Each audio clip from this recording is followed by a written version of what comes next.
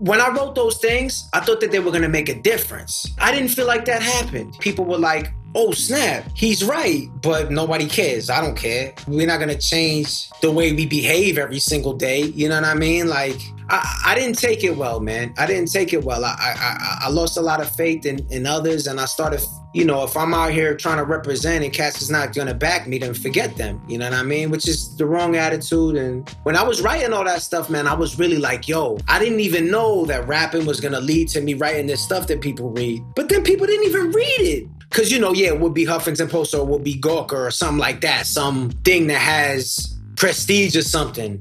So they'd be like, oh, my boy Sand is getting some prestige popping with his writing. Let's move it around. And they didn't even read the joint. And, you know, I don't understand it. That's stupid. You know what I'm saying? Yeah, that drove me crazy. It drove me crazy, people making such a big deal about my writing without even reading it, yo.